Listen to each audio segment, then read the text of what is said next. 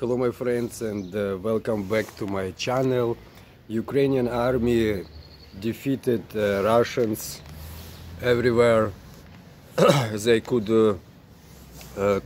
find them in Ukraine, and soon I believe there is a plan to allow every willing to exit Ukraine to exit, just to show that there are plenty of volunteers in Ukrainian army and in Ukrainian society who are willing and ready to fight, and it's gonna be a law allowing everyone who wants to exit Ukraine to exit. My friends, don't forget to follow me on my channel.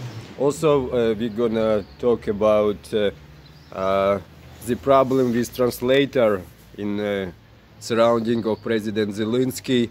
I want to offer my assistance for the President Zelensky to translate English in Ukrainian, and so he can easily communicate with members of parliaments of all around the world, because obviously the president has a problem with translators. There are no translators on his staff who are able to translate properly English to Ukrainian and Ukrainian to English for some reasons. Hence, I'm volunteering to work for the President of Ukraine as a translator.